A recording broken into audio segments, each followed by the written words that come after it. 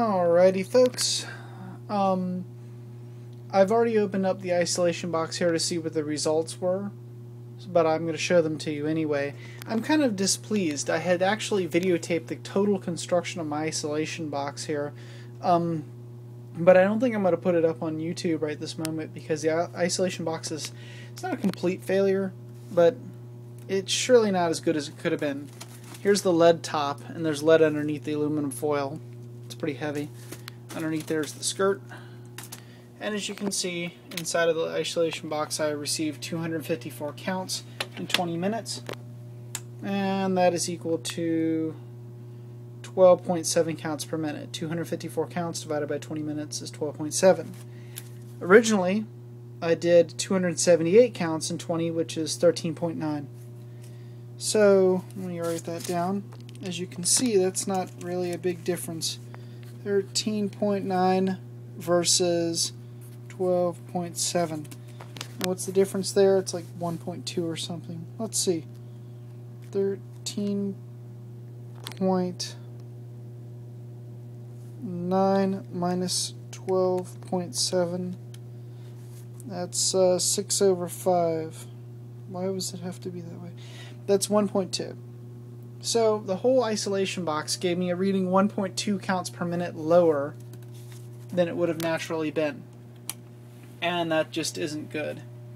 And this is thick too. This is thick. Like there's a pile of lead in here. There's lead. Underneath this thing there's truckloads of aluminum foil just stacked in layers. Oh my god, there's a lot of lead in this thing. And that's the lead I got from United Nuclear. And let me pull off some of the skirting and show you underneath here how much lead there is in this thing. See, if you go underneath there, you see the lead there. There's only one piece right there, but most of the rest of this is double coated all the way through with lead. And yet, it's not stopping it. So that tells you one thing about background radiation. It's very hard to stop background radiation because it's cosmic rays mostly coming from space, and they're very, very strong. By the way, this uranium glass plate piece has not been sitting in the room the whole time. I have a feeling, though, that the uranium glass piece will not affect the readings in here very much if I were to run it inside of the isolation box. The reason being is the isolation box probably would block us from that. We've already proven in earlier videos that lead is pretty decent at stopping the well, let's put the uranium glassware inside the isolation box. Since it no longer seems to be an effective isolation box, now it can be a containment box.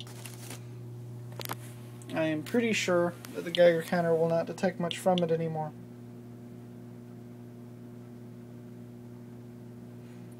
Alright. Well, you know, I'm just feeling like lead is just failing here all the way around. I just don't have enough lead. It needs to be significantly higher in lead to stop everything that's coming through. Well, I thought I would show you folks. I spent a lot of time in the construction of my isolation box here, and it's just totally failing. Yeah, maybe it's not failing.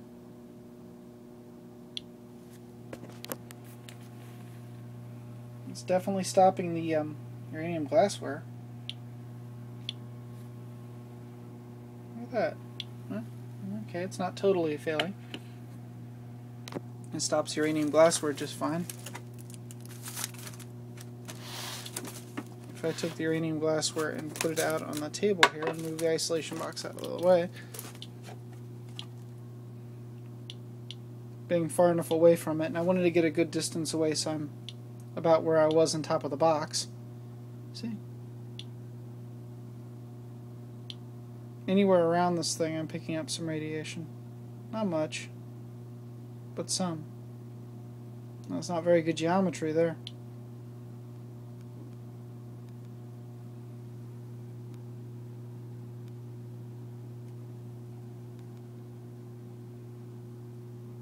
Hmm.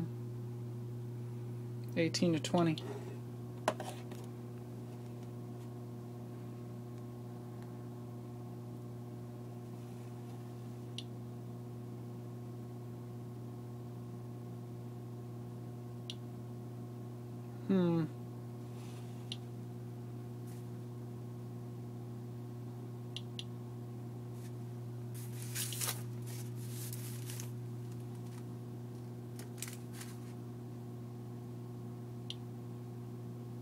Yeah, it works.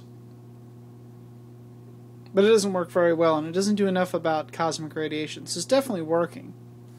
Look at that.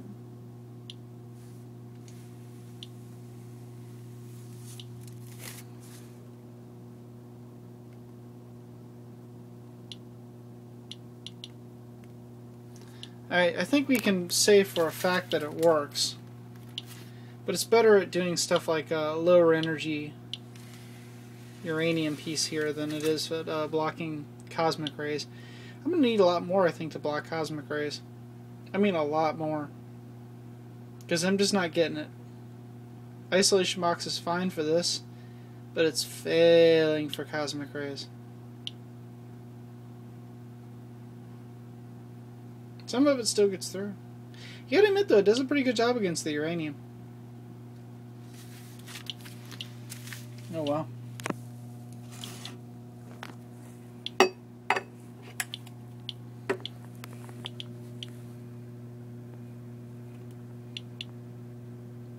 Wow.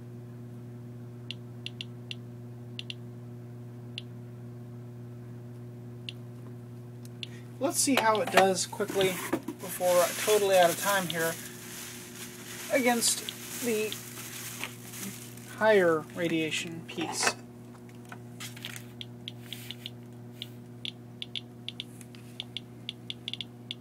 There we go, the radium compass.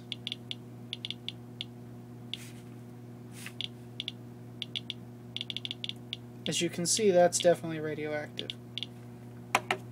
Let's put this over top of it.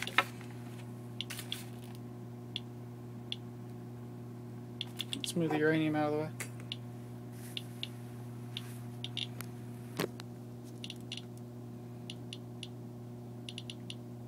I'm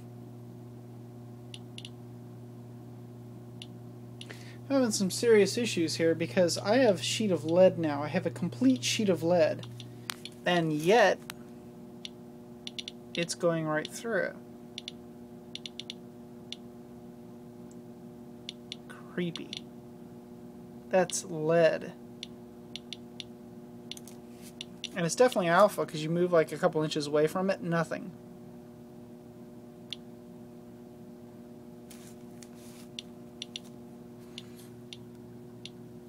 By the way, if anybody's curious what this is that I'm messing with, it was a radium compass. You can see in some of my other videos. I mean, this is very definitely alpha.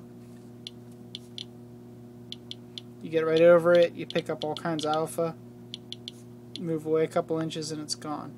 Definitely alpha. And this is definitely a piece of lead. And even if it wasn't lead, even if I were like lying and fooling you, it's definitely aluminum foil. Obviously, but of course it's lead too. And look at it go, right through. And this is not the most sensitive Geiger counter on Earth. I wonder if I'm actually causing more radiation than I'm getting rid of with the Bromsstrahlung effect. Let's move the lead out of the way and put pure aluminum foil over top of the container and put it over top. No, that's not doing anything.